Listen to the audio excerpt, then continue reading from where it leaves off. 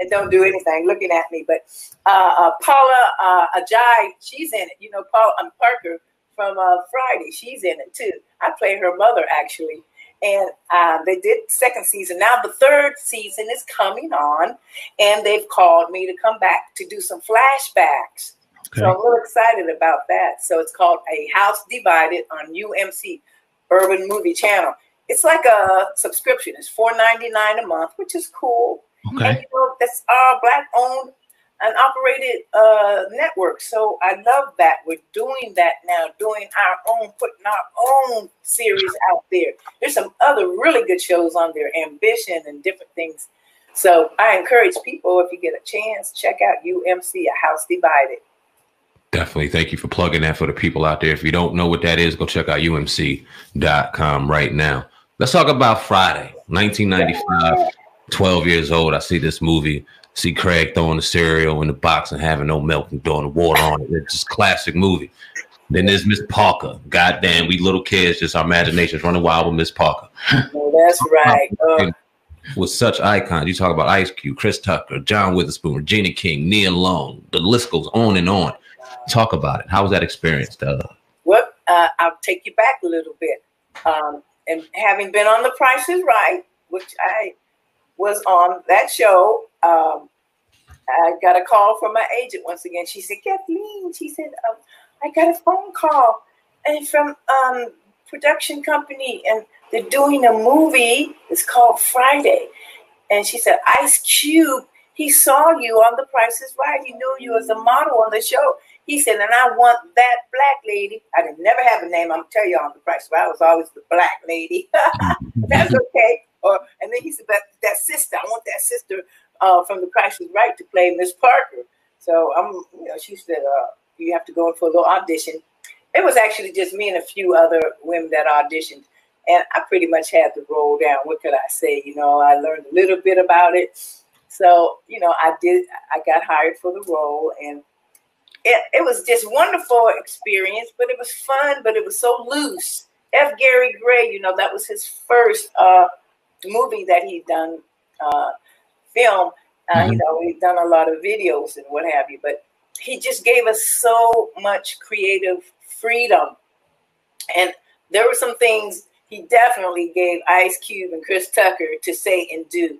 And at first, I'm going to tell you, I don't think I've ever said this, but at first I was a little offended by Chris Tucker saying Miss Parker is a hoe or something. He was throwing in some things. I'm like, oh, is she really a hoe, Miss Parker? I thought she was just a sexy next door neighbor and stuff. But they did take a few things out that he was saying during the reading. But, you know, the more I think about it, of course, look back at it, Miss Parker was a little sexy hoe. But, you know, they need to say that was kind of like a given, you know, up and down. And she knew what she was doing with them sexy shorts on and everything. A lot of that stuff they said was very much ad-lib. Even when I came out of the house, when my husband, Tony, caught me and Bernie Mac in the house. So my clothes, I said, honey, we were just praying, baby. We were just praying. Oh, I made that up. He just the creativity that we were all allowed to have. It really made that movie very special, and a lot of other things were just thrown in and made up. It just worked. The characters just worked. Everybody was just perfectly cast, and so many big names have come out of that. People didn't start out on that Nia Long and everything with the big names, but as time had evolved, and Regina King and everybody just really. That set a great little platform for everybody just to go on to bigger and better things, boy, I tell you. So it was quite an incredible run, and still is. You know, I mean, people know me from that all the time. There were women and people doing spoofs of me and Anna Maria Halsford all the time on Instagram. I'm looking at that almost every day. Everybody's trying to be Miss Parker. It's just so exciting. And when I meet guys that either know me from being Miss Parker or what have you, and they don't realize that I'm Miss Parker, when they do find out, it is like you can't believe they act like I was the fourth coming. The Lord Jesus just came down. It's so funny, you know, and I love that. And I never get tired of hearing people say, "Hi, Miss Parker." Hi, Miss Parker. Okay. Hi, boys. Still call me Miss Parker, and I'm okay with it. I'm glad they call me Miss Parker. Did you guys have any idea when you were making a movie that would be such a hit? When you were No, I don't think nobody really realized the magnitude of this movie or the film when we were shooting, how it was going to be or end up. I mean, it just took off. And, you know, people tried to emulate it afterwards. A couple of movies come out and tried to do it. And even when they did Friday, the second one, that was terrible. Terrible. That was the worst. Even the third one they did was okay. That was better. But the second one, that was, you know, it's hard to really go back and try to top the first thing you do, especially in movies, you know, with a series of sequels or prequels. It's really kind of tough to do that. So they have obviously, you guys might have known by now, talked about doing The Last Friday. And Ice Cube was hoping to have it done to do it before our very dear friend John Witherspoon died. Yeah. And the problem is, and we did kind of find out during John's funeral, Ice Cube said that the production company, Lionsgate, who owns the rights, he gave them a couple of scripts, and they gave it back. They said, nope, go back to the drawing board. I don't know what the script was about. I'm not sure. He kind of said we would all be in it, but I don't know. Somebody said they were going to bring back Mike Epps and what's his name? Whoever else was in the other one. Don D.C. Curry? No. Chris Tucker?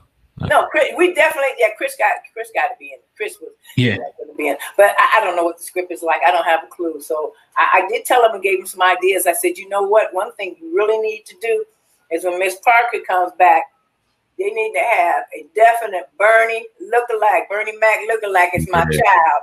A little kid out there look just like Bernie Mac and say, oh, this is me and my husband, Mr. Parker's baby. Like, right, we know that's Bernie Mac's baby. He liked that idea. He thought that was really cool. So, you know, those kind of things are happening. But I don't, DJ Poole, he and Poole trying to pull it together. So it's anybody's guess as to when it might happen. But we hope it happens fairly soon. Can you give us a little bit of a funny behind the scenes moment? You're working with AJ Johnson, Chris Tucker, John Witherspoon. You got comedians galore on that set.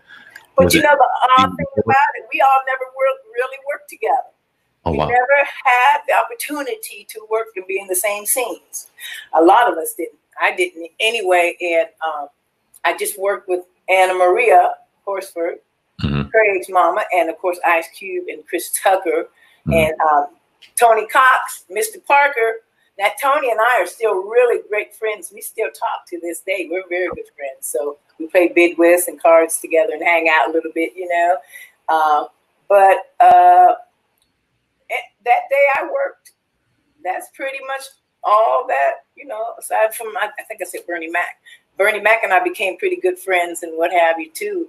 But other than that, I rarely ever talked to Cube. I saw him maybe once or twice. And then at John's funeral, John Witherspoon's funeral. And Chris Tucker, I see him every now and then. I love to play golf. I'm a golf fanatic, and I play in a lot of the celebrity golf tournaments. And I see Chris at some of the tournaments, like Cedric the Entertainer will have tournaments, and my friend, football great Jim Brown. So I see him every now and then, and I saw him at the funeral. You know, so I wish I had the opportunity to meet and work with them all. But John Witherspoon, he's oddly enough married to one of my very dear good girlfriends, Angela Robinson. She's a model. She and I modeled together, so I kind of knew him through her. And Regina King, I was on the set the day Regina King was there. Regina and I became pretty decent friends at some point a long time ago. Of course, I've lost contact with her. But, and then now who is my really good BFF sister girlfriend is Felicia. Bye, Felicia. Yeah. Angela Means. Yeah. She and I, we never had worked together, but oddly enough, we did the Billy Griffin, former Miracles. He has a podcast. It's called The Grooviness. And he had me on there and Angela at the same time. And that's when I really kind of first met her. I mean, I'd seen her at the premiere when we first did the show movie. Actually, she was pregnant back then. But I never really knew her like that. I never met her like formally. And this was about maybe 3 years ago. Just recent, really. And she and I have become the best buddies. And I just love and adore her so dearly. She's a real sweetheart. That's one person you need to have on the show as well.